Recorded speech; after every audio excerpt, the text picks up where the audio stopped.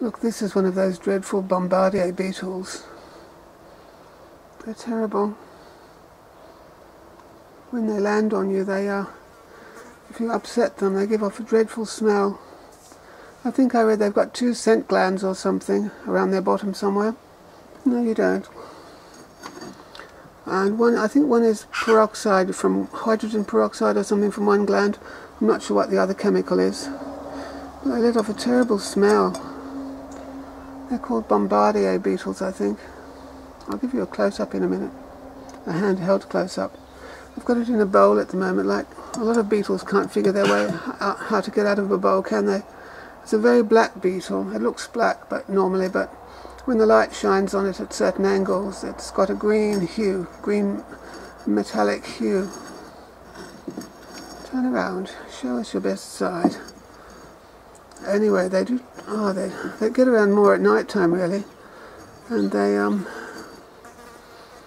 yes, when you, if they give that dreadful smell off, even if you wash it off, you can still smell it the next day on your skin. I suppose if you scrubbed and scrubbed with soap, you might get rid of it completely. But it's a very strong smell. It's a sort of chemical smell. I don't know what you'd describe it as being like. Unpleasant. I don't mind them, but I don't like being, I don't like being, I don't know what you'd call it. I don't like being bombed by this beetle. I don't. How close can we get? Come on. You're not going anywhere. Back into the bowl. Aren't they lovely anyway? Aren't they beautiful? It's an Australian Bombardier Beetle. I don't know if you have Bombardier Beetles in other countries. I suppose you probably do. I don't know if it's a male or a female. I should film it in the sun as well so you can see how black it looks with the green sheen. I found one in an empty yogurt cup yesterday. I heard this noise. I thought, is that a mouse? But it turned out to be a Bombardier Beetle. I hate the smell, actually. It's horrible. Whoops. But it is a beautiful beetle, isn't it?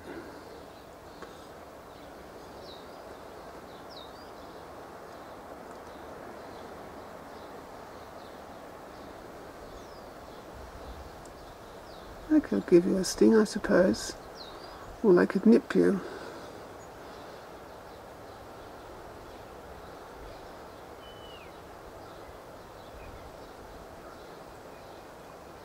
Let's see how close we can get to it anyway. I'll do a handheld shot in a minute. Very persistent.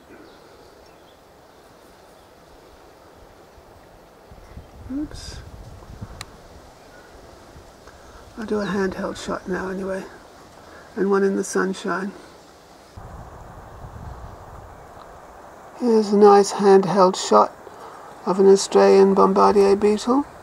I've got the lens quite close.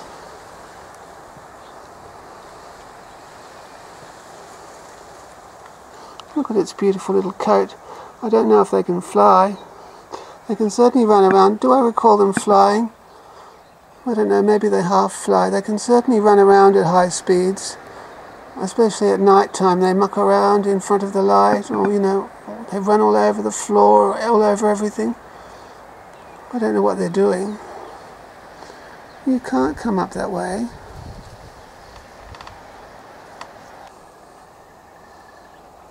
That's quite a good close-up of its head, isn't it? For entomologists, is that what you're called? People who study beetles? There's its back feet, or claws, or whatever you'd like to call them. It's a bit like a chook, isn't it? It's got a little spur on its foot.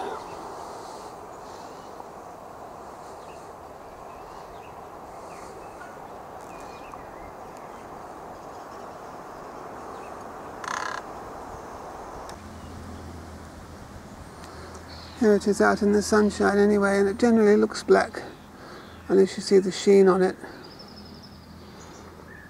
Unless you see the sheen. It generally looks black unless you see it with an angle with making the green.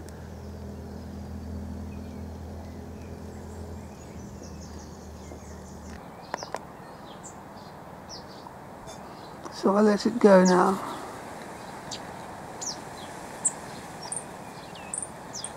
I'll let it go now. Make one last movement, come on, for us. I'm getting tired of walking around, in a circle. I'll let you go then. Bye.